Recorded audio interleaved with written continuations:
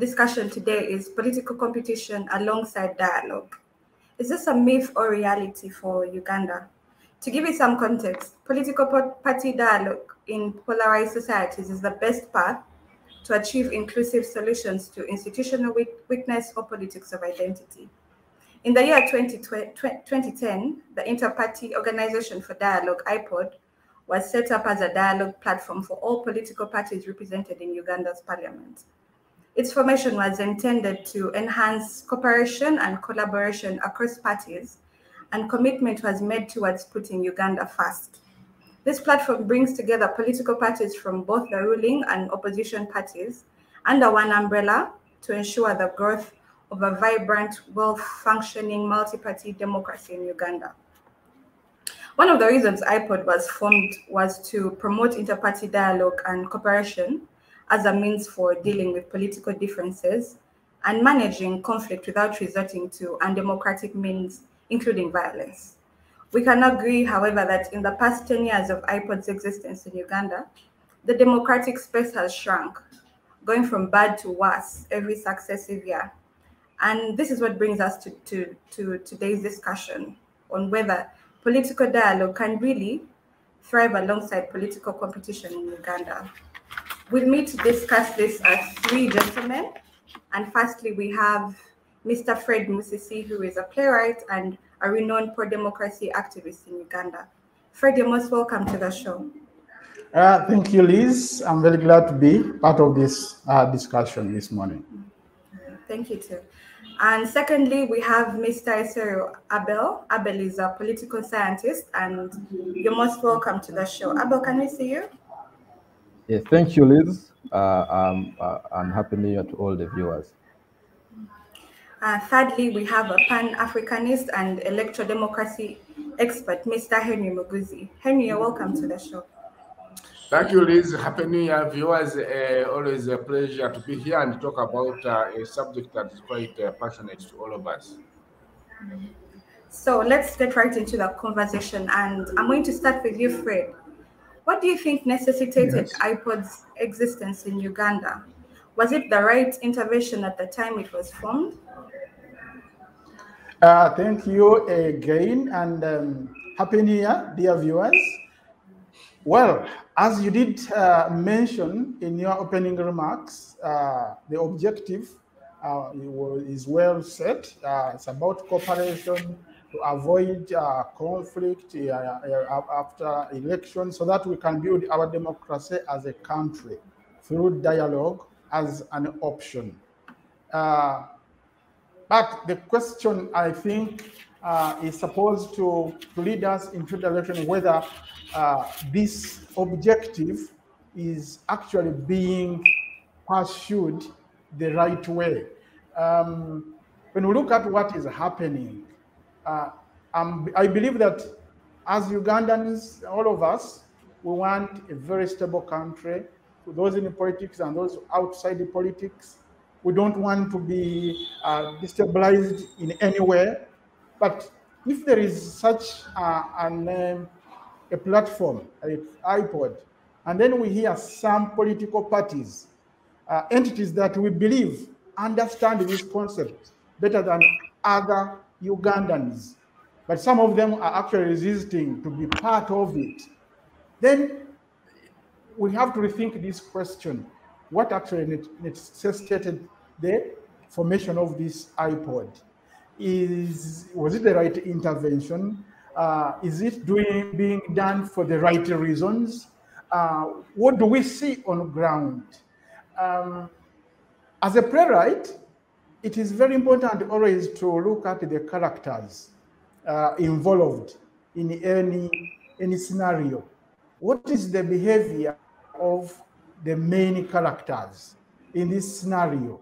Are they actually leading us into that objective that is on paper? Because it's one thing having an objective on paper, but it's another actually pursuing it. But from what we can see, it seems there is a bit of a problem. And that's why IPOD is facing this kind of resistance from some of the parties. So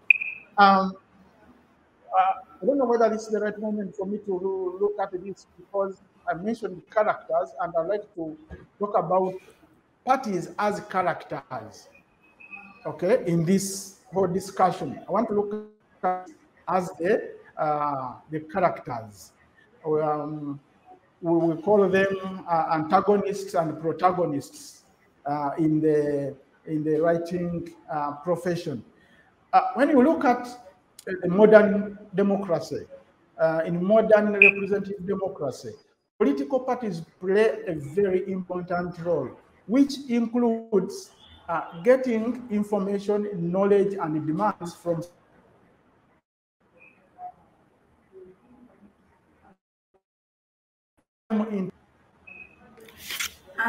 Fred,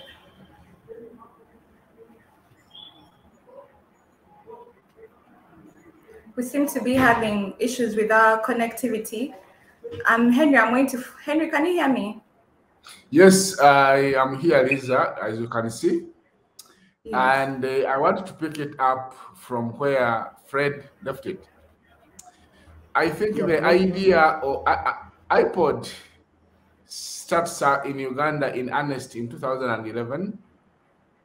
And we do know that it was at the invitation of the Super Prime Minister, Right Honorable John Patrick Amama Mbabazi.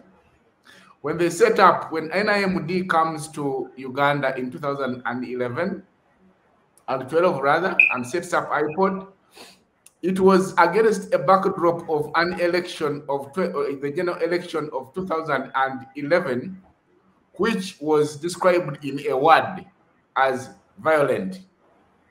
Now, so because of that background, it became apparent to try and work towards building dialogue. Now, at the time, the idea of having dialogue coexisting alongside political competition sounded new, but also very attractive. And so it starts up, first of all, it sets up, first of all, to foster this dialogue that perhaps would not have been achieved on the floor of parliament, but dialogue that could be achieved outside parliament with the many protagonists, as Fred chose to call them, the political parties that had participated in the elections, but also had representatives in parliament, working along and trying to learn. It was a learning, trying to learn how do we get to dialogue with our former enemies, the people we were with in 2011, the people that had a situation where the party in power, you remember the Kakoza Mutale thing, the party in power had made sure that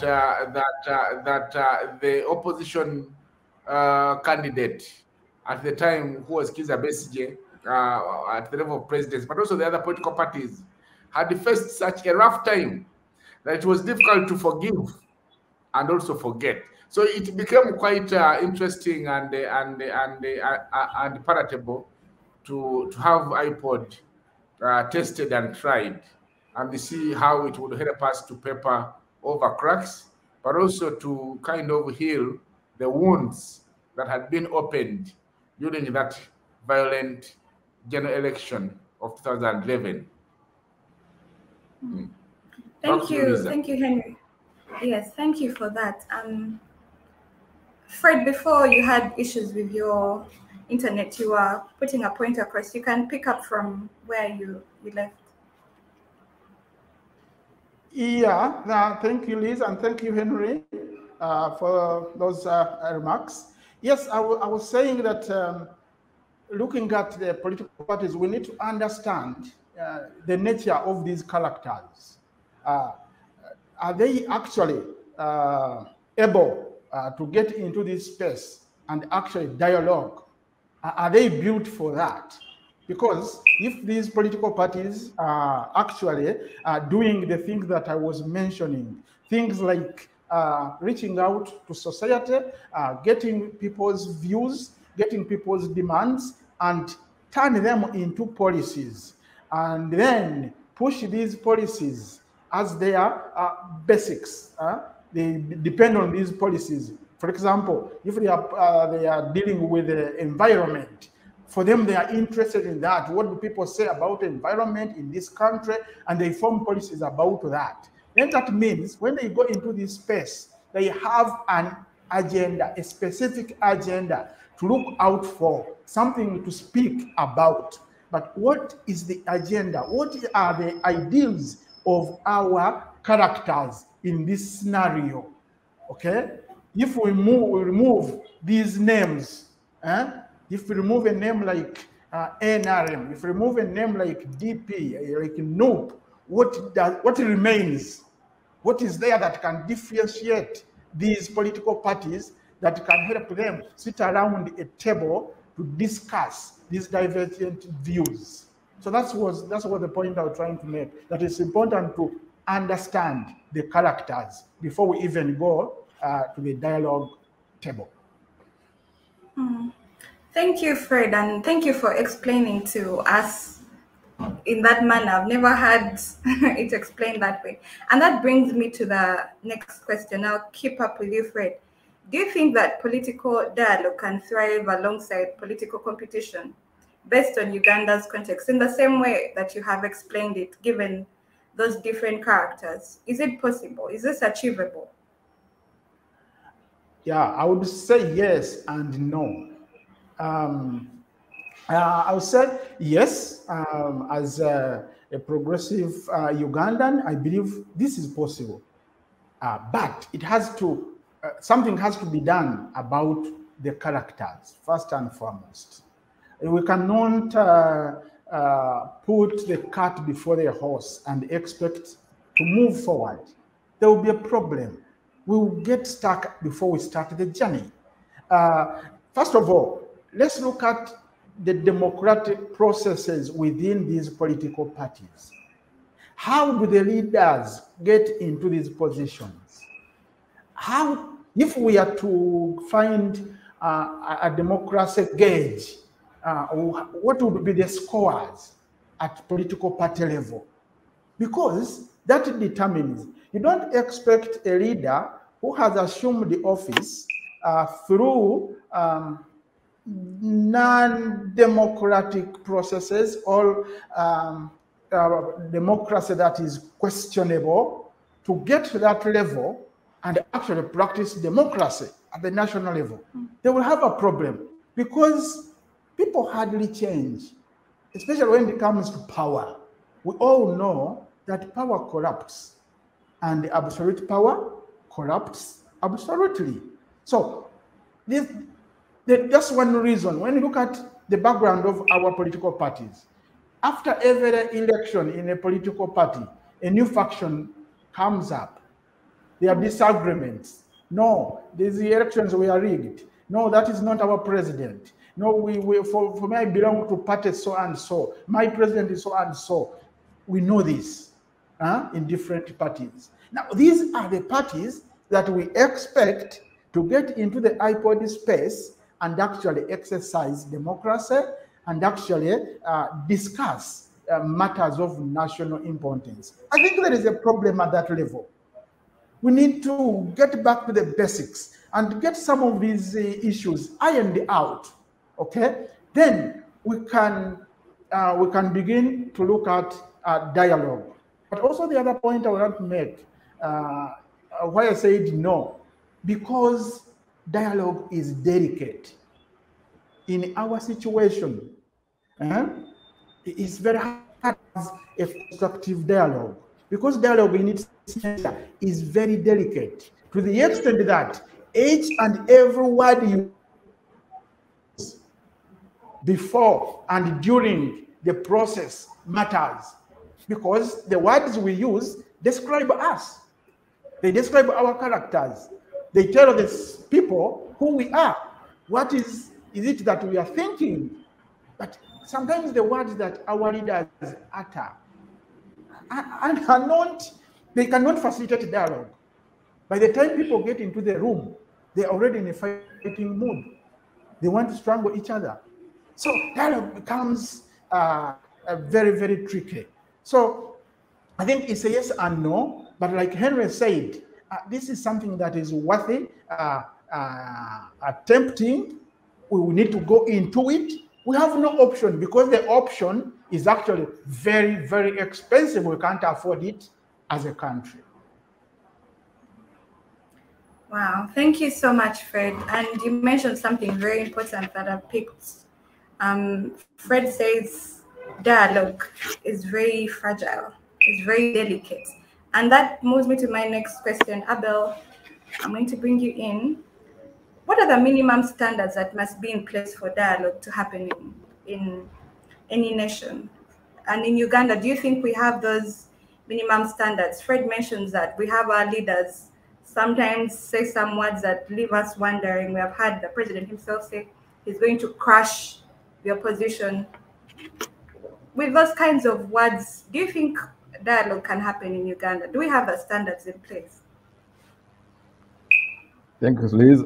First of all, before I respond to that, I want to ask all to appreciate that political parties as organizations that are the heart of democracy, we do know that they always compete for political power, and through their competition, there are always issues that arise and create a lot of differences through those competitions. We have seen in various countries, also in Uganda and other parts of Africa, where we have seen whenever political parties are competing for power, we see a lot of things from secularization, militarization, violence, and commercialization of politics.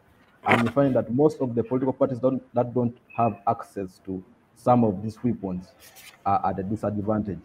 So you find that they leave the electoral process when they are not satisfied with how the process has been organized and managed.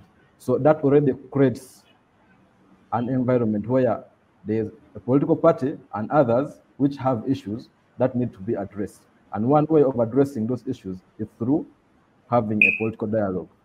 But now, coming back to your question, the minimum standards which we need to have in place to ensure that we can have a progressive political dialogue, one of it is having political tolerance. But you find that in most countries, once political parties and candidates have finished an electoral process, they don't need to talk to even each other. All the concerns, they always concentrate on now blackmailing, abusing, and attacking each other instead of them coming together in a round table and agreeing on some of the differences they have. They continue. You find that others are calling others dictators, some are being called pigs, some are being, so they label them in various ways. So you find that they don't tolerate each other. So it's very difficult for you to bring people on board who, first of all, don't espouse the spirit of political tolerance. So we need, first of all, have leaders and political parties that tolerate each other.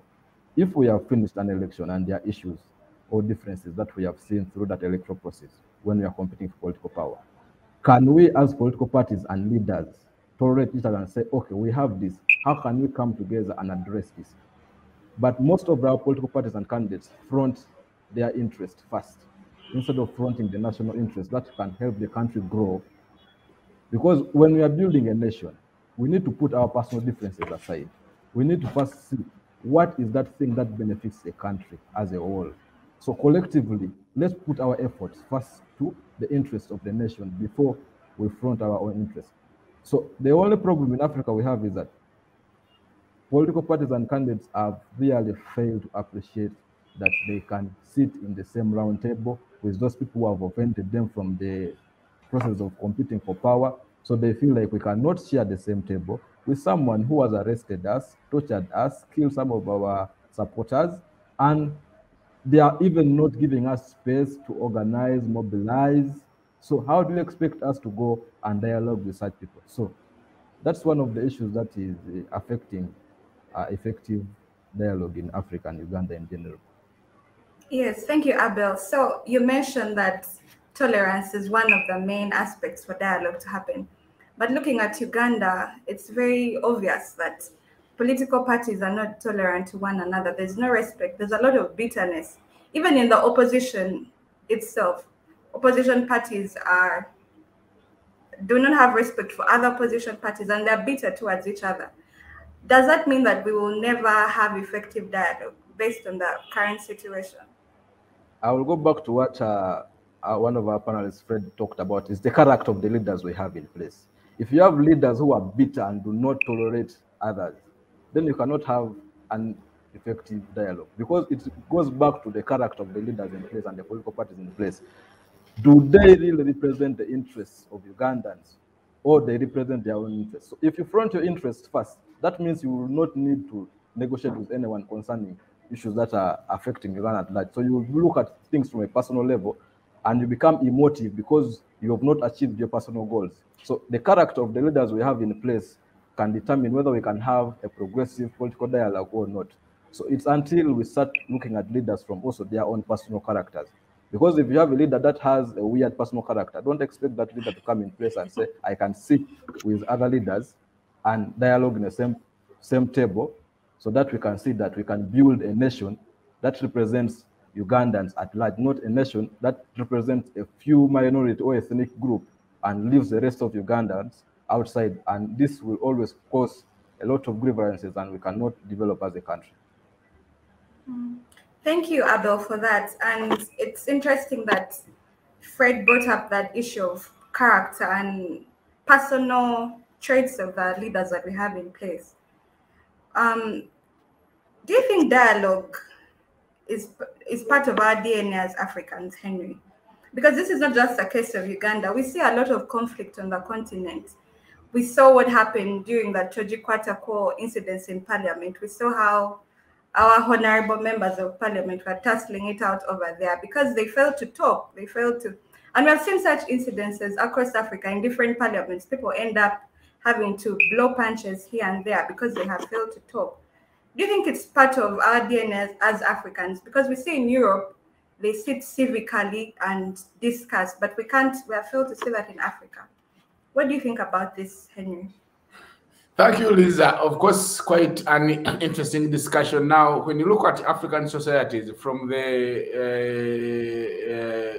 olden times, we used to live under kings and the feudal lords. At that time, we would get orders. It would be difficult for you to go and dialogue with the king over what?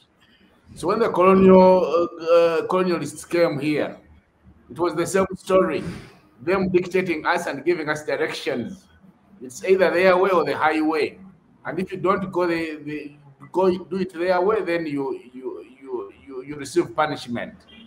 Now the leaders that took over from the colonial apparatus, I think, continued with the trajectory of the colonialists. But also, if you look at our society generally, your internet is a bit shaky. Okay. Yeah. Can you hear me? Yes, I can. I can hear you, Lisa, and I think I can proceed. So, yes, you can proceed. So if you look at our societies, even our own homes, the man and the woman in the home, I don't think many of them dialogue. If you look at the parent-child relationship, it is not one of dialogue. In many of our organizations, you have this big boss. So this whole thing carries over from the political parties we have. So the political parties we have are political parties that have strong leaders, strong men who have formed these political parties, men who are calling the shots, and many of these men who think and perceive of themselves as being larger than the party. If you started with the party in power, I think Mr. Museveni is larger than the party. Now, you have a man who has been so clear from the onset. He has told you in 2016 that come 2021, there will be no opposition political party standing. You clearly know that his interest is in ensuring that the regime survival enterprise continues to thrive and blossom. And therefore, when you talk about dialogue, political dialogue with who? Now, how do you dialogue with a man who thinks he's at this level and you at this lower level?